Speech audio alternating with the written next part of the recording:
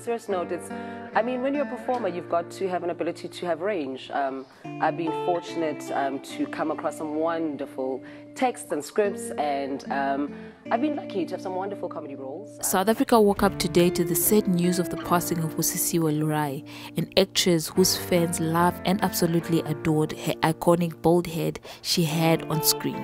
In a family official statement, the actress passed away suddenly and the cause of death is still unknown. She is better known for her top acting skills in famous plays and telenovelas like Ses'Top and the recent Netflix short series How to Ruin Christmas, where she played the bubbly role of Tumi Sello in the much-loved film.